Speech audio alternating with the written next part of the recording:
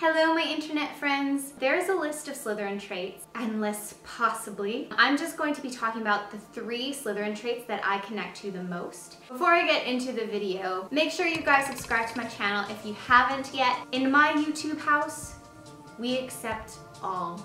Also, let me just give a little bit of a disclaimer here. So the traits that I'm going to be talking about, these traits mean something different for me than maybe it might mean for you. So this is just my interpretation of some of the traits. And yeah, that's all I wanted to say. Let's get to it. Or perhaps in Slytherin, you'll meet your true friends. The first Slytherin trait that I connect with the most is fraternity. So if we go off of the actual definition of fraternity, a state or feeling of friendship and mutual support in a group. A group of people sharing a common profession or interest. And this is very true for me. I feel like people who are artists, I tend to connect with really strongly. I feel a sort of like kindred spirit with artistic people, and I usually bond with them a lot quicker. And I usually keep the friends that I am very strongly bonded with.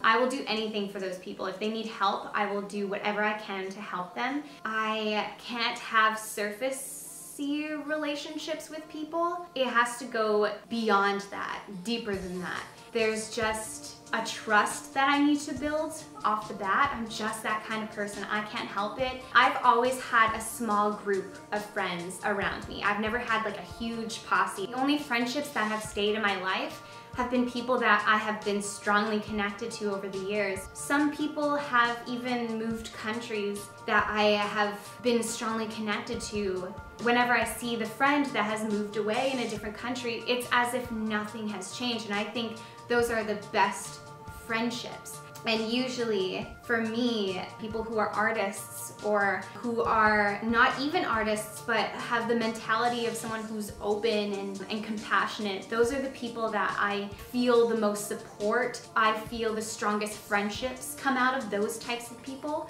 And so those are the kinds of people that I want in my life. And I'm not saying that I wouldn't branch out and have different people in my circle. I don't know, but so far that's been the pattern for me. Yeah, does that make sense? I hope that makes sense. That's how I connect to fraternity. It may mean something completely different to you, but to me that's what it means. The second trait that I connect to the most, as the hair is like flying into my mouth, is self-preservation.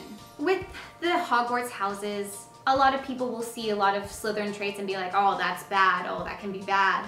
But it doesn't always have to be. It's just like any other house. Too much of one thing can be bad, even if it sounds inherently good. Self-preservation can be bad, but it doesn't have to.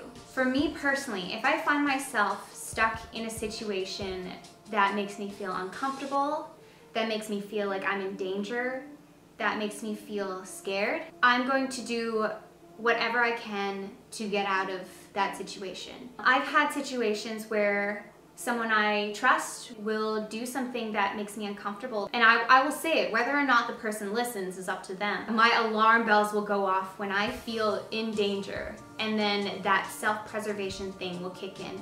And I'm not saying that if like my house was on fire, I would just like leave my sister in the room and just bolt out of there. Of course not. But when it comes to certain things that I feel is harmful to me in an emotional aspect, and even physical, I will find a way to excuse myself from what is happening. Even with dating, like I have only gone on a date with someone I didn't know once, and yeah.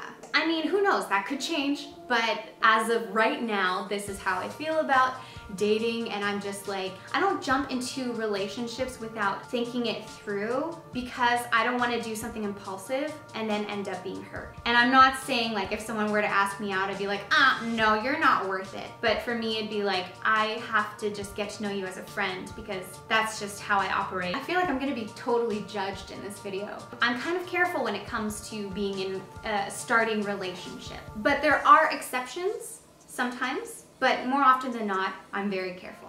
Self-preservation.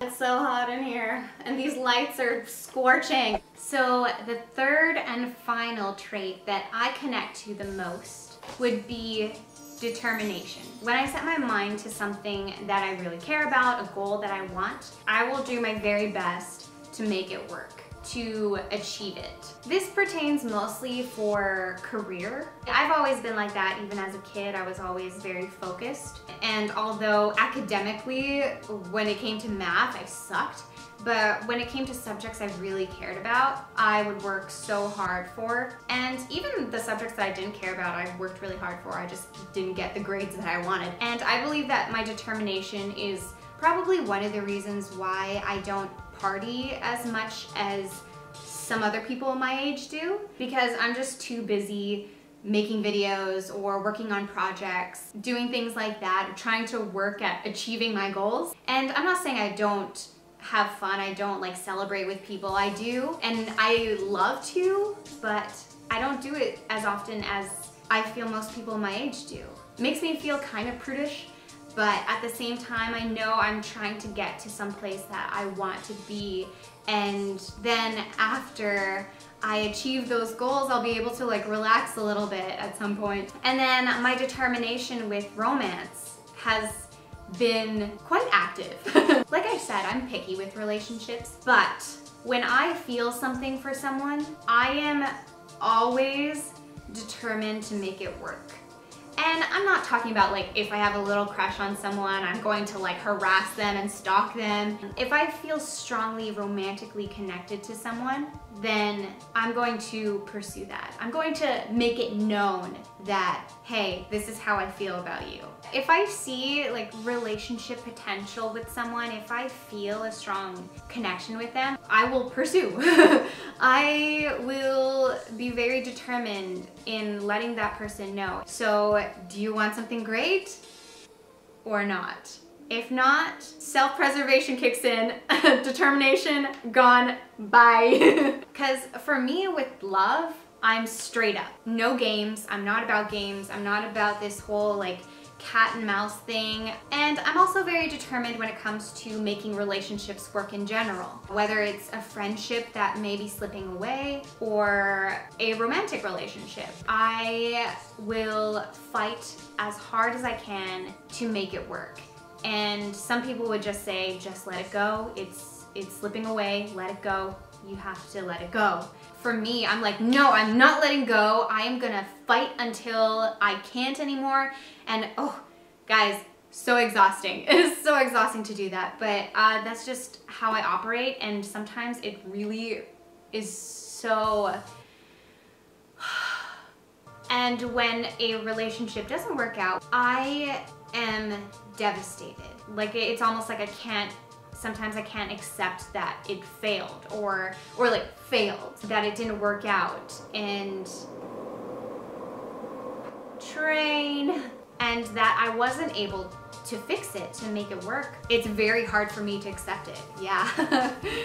Those are the 3 Slytherin traits I connect to the most. There are obviously others that I connect to, and it also gave you guys a chance to get to know me better, more. These Slytherin traits aren't always about being evil and manipulative. They have positives, but they also have negatives, just like every other trait for every other house. And that's just what I believe. If you guys relate to what I was saying, then awesome. Like, it makes me feel less alone in my meanness. Let me know in the comment section which 3 traits you guys connect to the most in your own house. I would love to hear that, and if you want to tell me why, then that'd be great. If you don't feel like sharing, then that's totally fine too. If you liked this video, then please don't forget to give me a thumbs up, and like I said earlier, if you haven't subscribed to my channel, please join my YouTube family and just click the subscribe button below. If you want to follow me on my social media stuff, as my Cardigan balls. All of my social media stuff is in the description box. Thank you guys for watching, and I will see you guys in my next video very soon. Much love, guys. Bye. So let it wash over me. I'm ready to lose my feet. Take me off to the place where one reveals life's mystery. Steady on down the line, losing every sense of time.